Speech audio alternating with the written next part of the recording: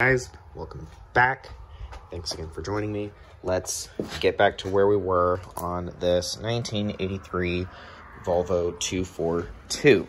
And today's video is going to be a little bit kind of like one of those makeup haul videos, you know, where they show you all the stuff that they bought, because that's kind of what's going on right here. Let's get some of this stuff out of the bag, and I'll show you what I got. First of all, I got some 4-inch Pioneers 4-ways to go in the front doors. Hopefully those should fit. They're 4 inches, so mounted, you know, diagonally like so in a square. So that ought to fit. If it doesn't, we can always try to modify some things, or I can find some different speakers. Either way, I think that these should work just fine. Okay. And then, let's see, more sandpaper for the present that's coming tomorrow that should make getting the cowl job done a lot better. Got some gray seam sealer for the body, for the interior, and this stuff, all right? Got some Bondo body. Now remember, this is body filler, okay? A lot of people have some really strong opinions about the use of this stuff.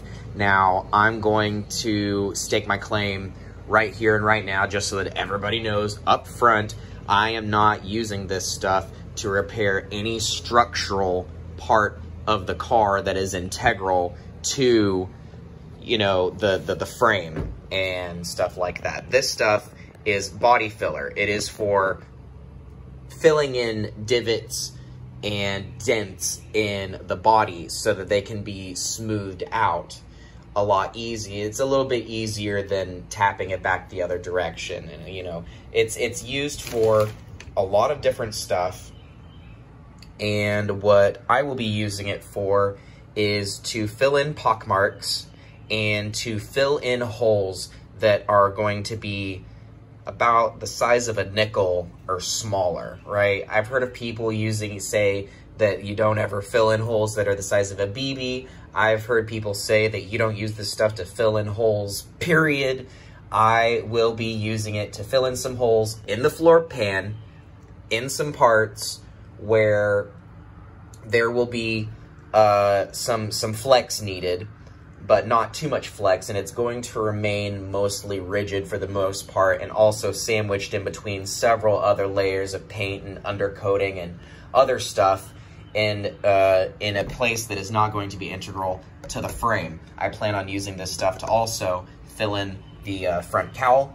I may have to use some supporting material on some of those bigger holes, but I do not plan on using this stuff to fill in any holes or use it on any frame pieces or any other structurally integral part of the car.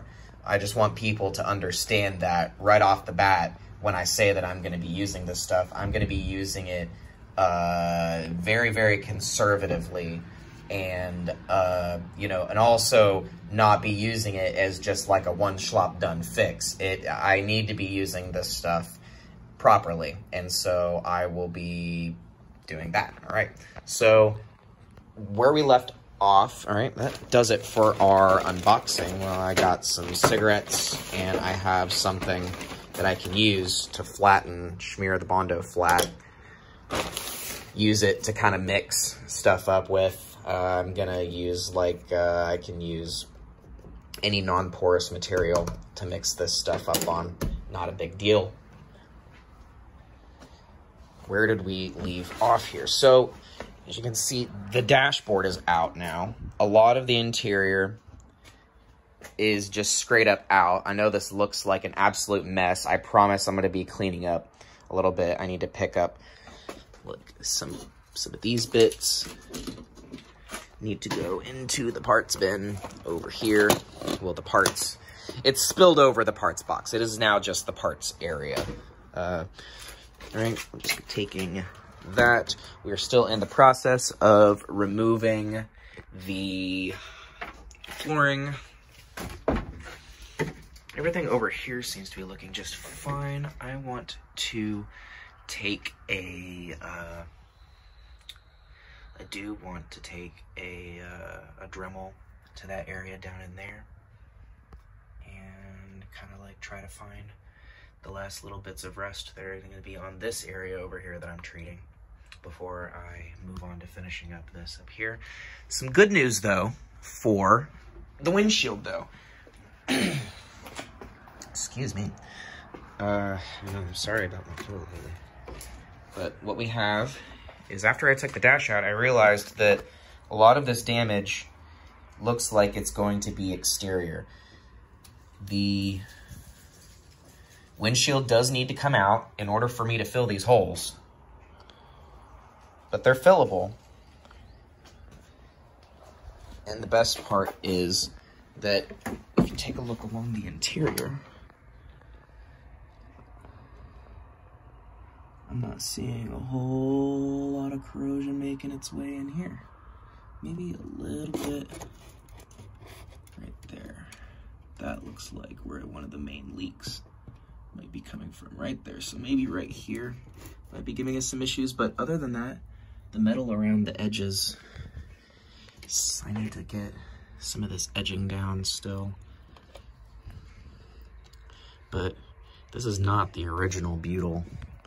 This is some urethane that somebody has installed. So this will be a little bit easier to undo before we reinstall it again with a much better job done. So this is, I think this is where like a lot of our main leakage is coming from.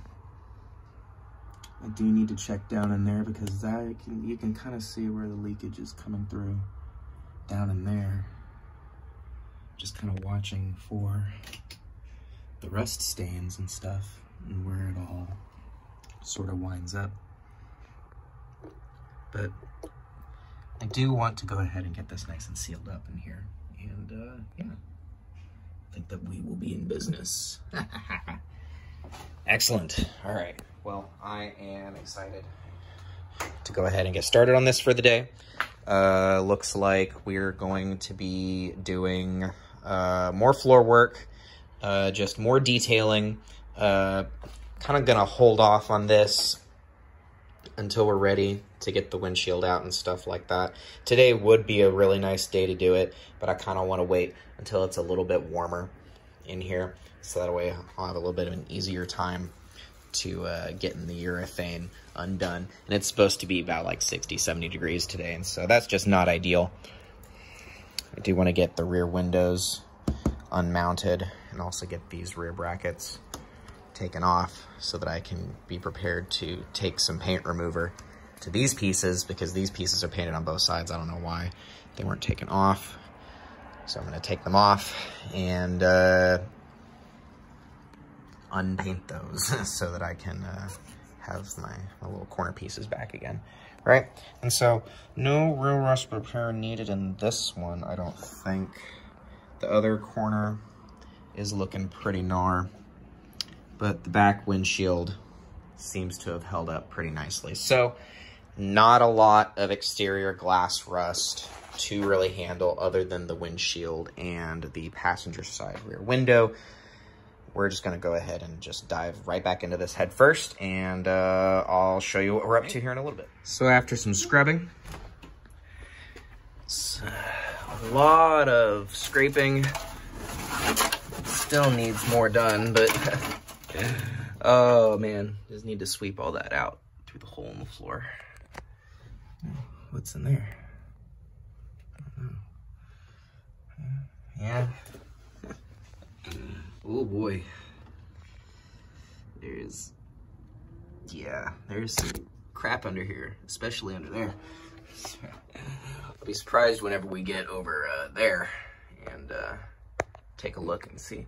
All right, so what I did was I sprayed a bunch of my soapy water mixture down into that front little air intake grill there to see if I could get it to drip down into the cabin somewhere. And I don't see where, if it would come in. If it would come in, it would have to be like at highway speed. It'd be moving pretty fast, I think, in order to get that to move. But not seeing any real intrusion. Do need to go ahead and do the windshield anyway. At least get this side of it. Yeah. This looks like this is a salvage yard windshield.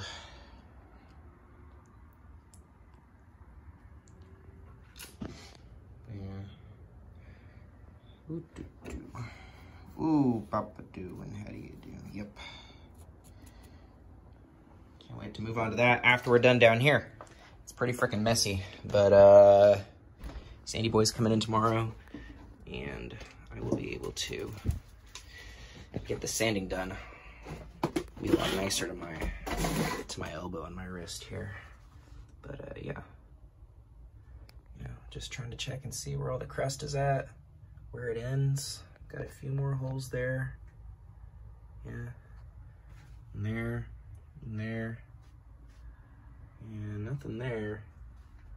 And the other side is a whole different story. So yeah, thanks for sticking with me on this one. I think I'm gonna go ahead and take a quick little break, and then we'll strip one last panel, because doing this whole thing, just like half of this thing, was pretty hard, just because the angle that I have to be at in order to get to some of the scraping underneath there. It's not very pleasant. And so I think it'll be much nicer once I finally get the rest of this stuff up, get the rest of the floor looking like this. I kind of tried to do a little bit of dremeling, a little bit of scraping on the metal here to try and see where the pock marks all need to be filled up at. Basically, the whole floor will look like this, and then I'll scrape up the areas that have places that need to be filled in. Tried to get a little bit more of the rust back in there. I may just have to spray over that and pray to God that no more water intrudes in the cabin. It usually seems to be the MO in a lot of these rust jobs.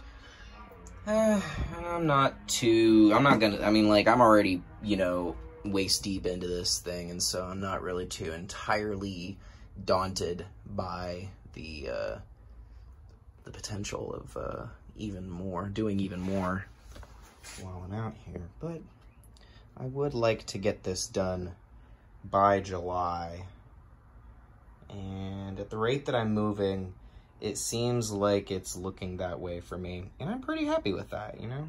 Like, it's just sad looking at this thing with it all, the dash all taken apart, all this stuff just kind of laying around everywhere, you know? Wants to get back on the road real fast. I'll be using a lot of that stuff. Get ready. Yep, got our caulk gun for whenever we reseal the floor. And then I have a plan, but I kind of want it to be a little bit of a surprise, but I am going to be resanding and repainting, you know, trying to get the rust and the crap off of these panels, as well as I need to, oopsie daisy. Yeah, the battery box is worse for wear. I would love to yoink that out, give it a good sand, and reinstall it with the kit that I ordered. Neat little installation kit that will hold the battery in place just fine for many years to come. And yeah, look, there is the radiator I installed. Everything seems to be looking in order up here. So I haven't really been fussing around much with the engine lately. It runs just fine. And so mechanically speaking, we are sound. At this point, it is all up to getting this bodywork managed and getting the rust mitigated on this thing before I can start really taking it places, really putting some miles on it, especially now that I have the odometer repaired. Oh, I'm pointing there where it goes, and it's down there is where it's hiding. And yeah, so I can actually put some miles on this thing again now that I have, now that I have everything up here all settled. this thing will be pleasant to drive again, not having to reach under here to honk my horn at people, and not having to use an old extra cell phone that I have laying around to see how fast I'm going. Everything else can come after that. In the meantime, I really do thank y'all for hanging with me on this. Oh man. Yeah, see what I'm dealing with here. All right, so yeah, let's take a break, and then we'll I want to scrape off this panel. I know that it's going to be kind of a pain, but I'm going to get back in here and I'm going to scrape off this panel, try and get it nice and cleaned up a little bit, just so that we can kind of see the extent. Finally, you know, I've been showing you guys this hole for the past like 5 videos now, I realize, but I really do think that once I repair this major hole here, and you know, like then up there, here though, I don't want my rear passengers to be putting their feet through the floor. Everything, all these other holes up here are small enough to where I can mitigate them, you know, in my own due time. This, however, though, this cannot fly. And I know that I've been talking about it for literally like the past 100 freaking videos, but let's go ahead and scrape up this shielding here and actually see the extent of the rust damage that's going on here specifically. All right, everyone, let's take a look-see here. That cleaned up okay. A lot of that you're seeing is underneath there, but let's take a little bit closer look at the metal here. Yeah. So this is the extent of the damage on the floor. I got them all so you can kind of see where it ends and where it begins again. Some spots right here where it hasn't quite gone all the way through yet. Should be salvageable. Up to a point, at least, you know. At least, like, cut it along there, to there, to there. Just replace this entire square here. Shouldn't be that hard to butt it in. Hasn't eaten quite through the support there. So that's good, at least. There will be some lip to actually weld it onto once we actually get it in. Possibly. We'll see. I'm gonna have to take a little bit of the insulation off this here too, just to get back at the rust that's going on underneath here. Take a look underneath the seat supports here, because it hasn't really gone quite that far back, but pretty far back underneath this here.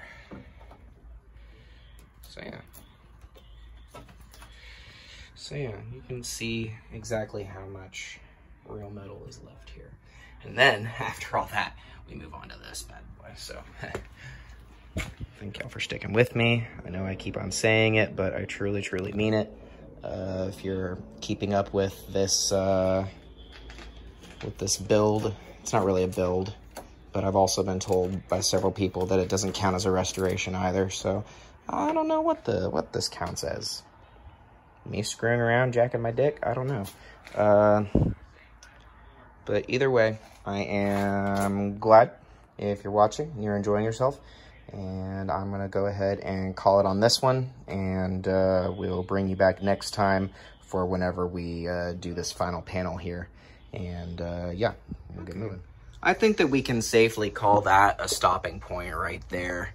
I know that in the last clip I said I was going to go ahead and end it, but I went ahead and I took the sound deadening off of this front here, and you can kind of see, ooh yeah, we're in for some nasty business. A little bit of a some right there, and then maybe I think I saw a very, very small pinhole right through there. Not really sure how much further I'm going to go with that. Mostly just want to get it to the point where I can get the panel out and start doing a little bit of repair. Basically, you're gonna have, I do want to take this whole panel out. You know, it's looking pretty nasty. It's got some spots that I don't think I'd be comfortable just bondoing over. So I think what I need to do at this point is go ahead and I already have this panel here. And I think that what I just should go ahead and do is just source this panel here too, which I think I can still get those on eBay. I'm not entirely sure. If you know where a good reliable place where I can get them from. I know that I got, oh shit. Knocking shit over. I know that I got this one over here from Key Parts, and I'm not sure if I'm going to use them again.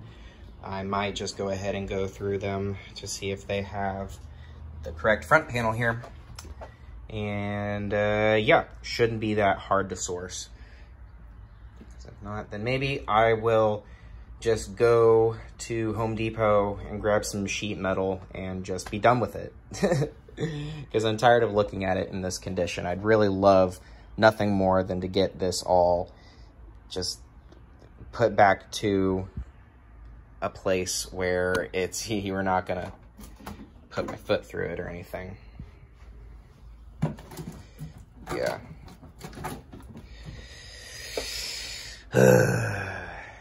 But the other side is coming along nicely.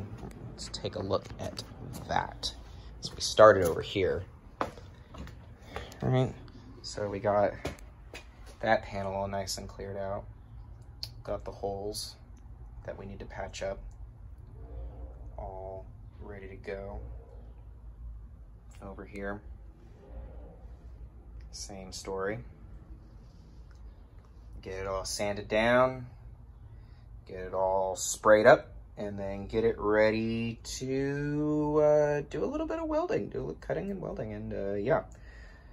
Woohoo! All right, well, that's it for today, y'all. I hope y'all enjoyed watching this video. Enjoy the rest of your weekend, and I will see y'all in the next one. Virginia.